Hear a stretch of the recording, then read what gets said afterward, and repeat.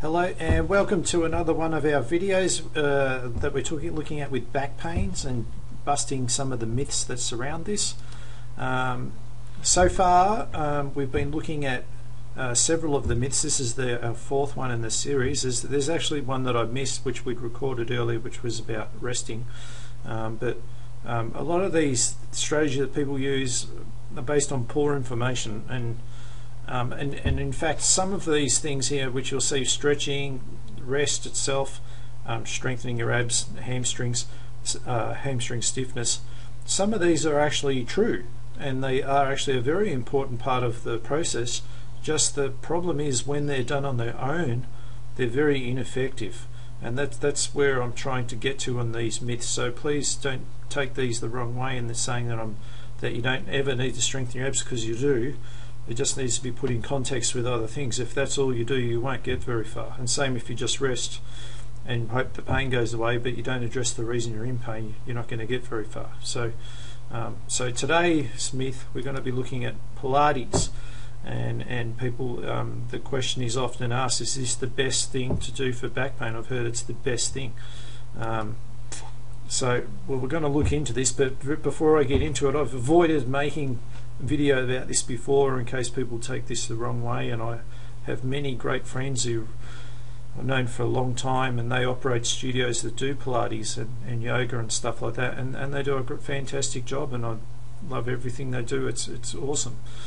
So I'm not about to say that Pilates is crap and don't do it or whatever, because it's not the case.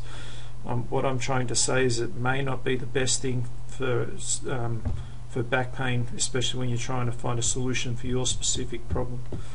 Some people may do fine with it, and that's good, you know, and well done. But there's many people that I come across that do not, and this video I hope to explain why that is. So firstly, why is Pilates rated so high? How has it gained that reputation? So it's, to be honest, in the last 5 to 10 years, like, it's exploded in Australia in particular, of how popular it is, and people rating it as the gold class of core training and stuff. In the past it was more popular with dancers and who are emphasizing flexibility, you know, with some sort of element of strengthening on a very low scale. So there's many great things it can do, and for some people I would say maybe it is the best thing that they could try and do, because it would benefit their specific needs. Also bear in mind, myself, I'm qualified in Pilates. I spent 2 years doing courses and endless amount of logging hours and for mat work and reformer, so I know exactly what I'm talking about because I'm qualified as a teacher myself. So and there's some exercises I use all the time, but there's quite a lot of them that I'll never use, and I'll explain to you in this video why. So what are my what's the problems I see with utilising this with back pain? Well, firstly, if it's in a class situation, you're already going to be up against a problem, because the class can't take into account the specific needs that is specific to your body and how the mechanism for your injury, what the muscle imbalances you have, the posture you have, the reason you're in pain. 10 people could all have a herniated disc, and they could all have it for 10 different reasons. So doing a class format where everyone does the same exercises is very dangerous, because there's some of the exercises might be great and they'll do some good things for you, but there'll be some that'll be terrible for you and will actually make it worse. The trick is to find the ones that are going to do you good and only do those. It's the same thing we see with the yoga. It has some good things to it, but it has some bad things to it, and it really takes someone to know what they're doing to find the right one. To use a one-size-fits-all program is always very risky. So the exercise has got to be specific to you. And like I've said, I've worked with hundreds of cases of bulging discs, and I don't think I've ever used the same program twice. I've never came across the same person twice. I've had many things that are similar, but there's always been something that's a bit different. What I found helped one person was likely to hurt the next one, even though they had the exact same diagnosed injury. And the reason for this is the mechanism that was causing it, the trigger, the way that they moved, the things that they were doing were different. Their strategy for moving was the problem, and I had to use assessments to find this out, and really digging deep into finding out what is it that's behind all this. So the question is, what about one-on-one Pilates? If it's not a class, is one-on-one still better? Well, the problem that I have with the class, and there's lots of types of Pilates that are sort of hybrid versions of it, but if we take the pure Pilates, which is where it sort of originated from, and the main thing that's behind their thing is this imprint principle, which is to how they engage their core. And you'll see here, this is the anterior tilt. A lot of people will have this anterior tilt, exaggerated arch, neutral pelvis where it's not so much, and there should be a neutral curve. The imprint actually wants you to go flat. All right, now they're saying pull the ribs towards the hips, get rid of the arch. I don't mind this cue, get ribs towards the hips, but getting rid of the arch, I have a huge problem with that. And especially for herniated discs, which are the most common problem I see with back injuries, that is bad news. This is not good. I would rather you stay neutral, and there's better strategies for engaging your core than sucking your abs in, all right, which again we'll get into. But the reason behind all this is because there's stacks of research about the importance of the transverse abdominis muscle and multifidus pelvic floor, diaphragm, all the key inner unit muscles that provide your stabilization for your lumbar spine and pelvis. So there's been heaps of stuff proven that with back pain people that doesn't fire early enough or not at all. So hence our way of thinking is, well, if I just train that muscle, it should make all the difference. But again, it doesn't work like that. There's so many moving pieces. You could be excellent at doing it lying down on the floor. That doesn't mean a thing to you when you stand up and move. All right, this is where, and again you'll see there's another big problem that I see with Pilates. So, the first thing to understand is neutral's best. Whenever you're going like this, you are now going to create a herniated disc from the one thing you were using to get rid of. And so I could turn a good person into a bad spine from using this strategy all the time. So the spinal stabilization should be activated in neutral, and more effectively is used as a bracing method instead of a hollowing. And a bracing method is something that's spoken about by Dr. Stuart McGill. You can look up all his stuff. He talks about this all the time, and that's where you're really starting to use the entire body and not just one area. And it's not so much a pulling in of the abs, it's more of a like bracing for a punch in the stomach is probably a good way of describing it. And that's where, and you're trying to use more than just the muscles around the abdominals, working as a team to create a good stiffness, especially when you're in the standing position. That's where the hollowing technique of the Pilates might be a good technique when you're on the floor, but standing it's not as effective.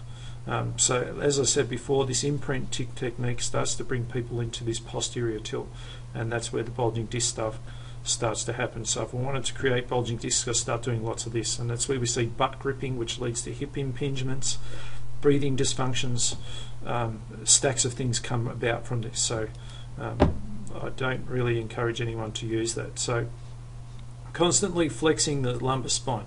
This is where you just need to understand the lumbar spine doesn't want to be moved. It just wants to stay neutral no matter what position what exercise we're doing. We don't really want to move it from there. So every time you keep bending and flexing it, from moving your pelvis all the time, you're just ruining your stability, and this is where all these sort of things start to just become big problems from the strategies you were using. And we spoke about this in the last myth with abdominal training. So the key is to remain in neutral. So it's like more of a yoga pose, but it's a bending action, and this rounding out. There's a herniated disc about to happen, there's another herniated disc about to happen, and there's one that did happen. Alright, so just remember the spine does not want to be bent, it wants to be held still. So any excessive movement through this lumbar region is going to give you problems. Alright, so if you go into too much extension, it's a problem. And I think, to be honest, that's where this stuff comes, because we see a lot of excessive. I don't necessarily think this is so much of a problem as people believe, because this anterior tilt is crucial for developing the glute strength.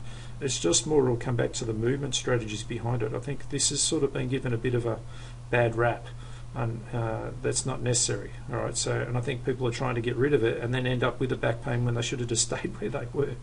So, but anyway, so the keys to remain in neutral.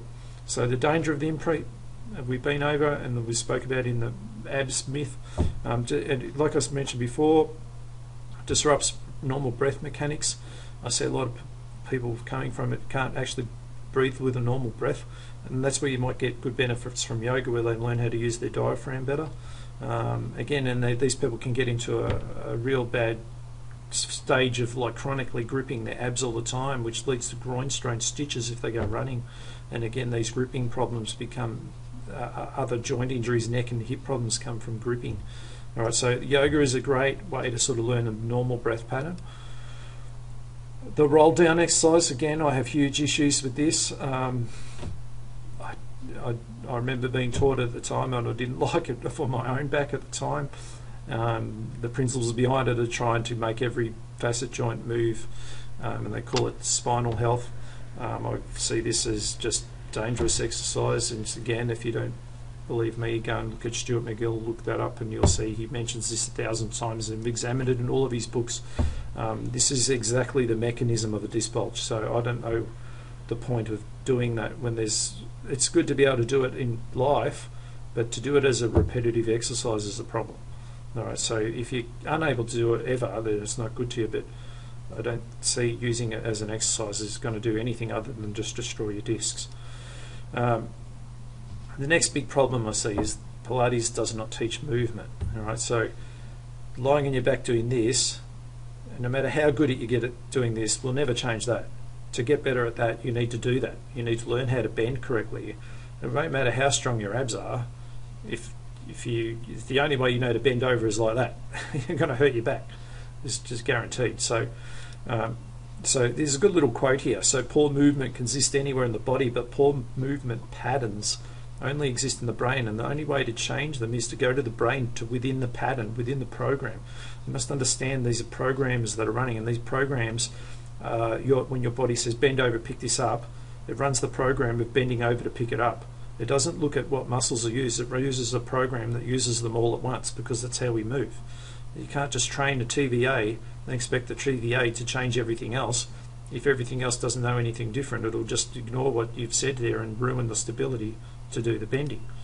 So motor programs, so for example this bending action, the brain is the big driver of this, and it's the one that's influenced the timing of everything. So things like extension of the thoracic, the lumbar stability from the abdominals, the hips need to be mobile, the glutes and hamstrings need to do the bulk of the workload, and the feet must be stable. And if any one of these things go wrong, and there's plenty of others as well, just to give you an example, that bending action, all of this happens within a split second.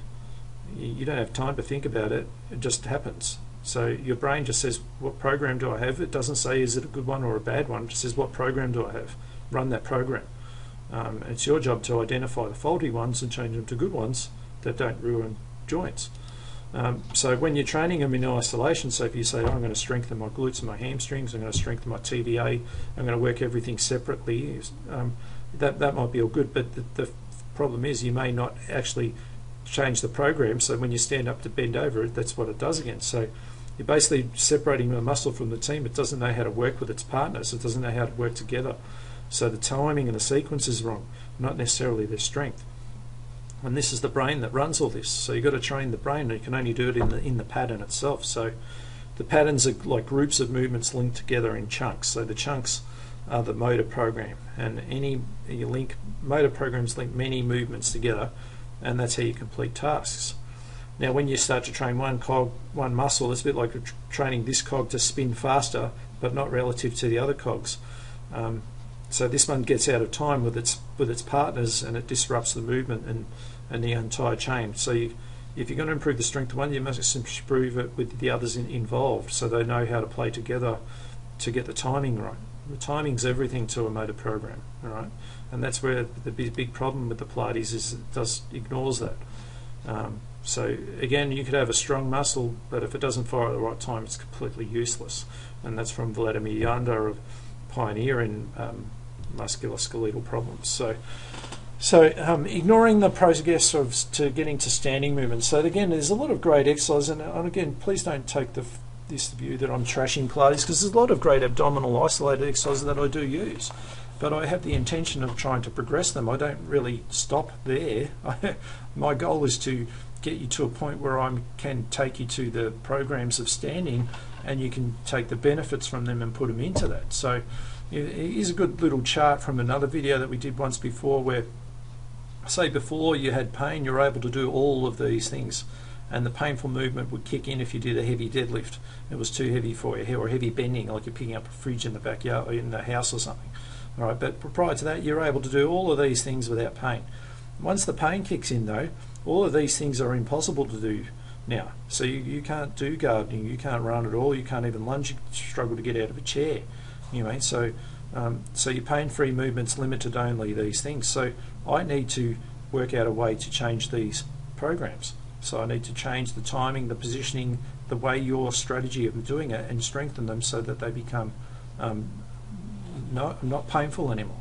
All right, I can't do that lying on the floor. I can't use a floor exercise which was down here, because all of these are standing besides this sitting one. I can't use a lying down exercise to change a standing exercise. I have to use the version of the one that's giving me problem. All right, so what I've sort of summarised here, people, they spend all their time sitting, kneeling on the floor in Pilates. Some of it's standing. The reformer work, which most people think is the gold standard, I don't really think it's that great for for some people it's good, but I find it's very robotic. It runs on rails that only go forward and backward. It doesn't really have the functional everyday movement, which is in 360 degrees. And again, all the stuff standing up. There's some things you can do reformer standing up, but again, like, we don't sort of walk around on things that slide backwards and forwards. People have problems bending over when they have back pain and doing things like that. That's really where I see that I can help them the most. So and again, I could say you could be great at all these things, but if you don't change how you bend over to pick your shopping bags up, then you haven't really achieved anything.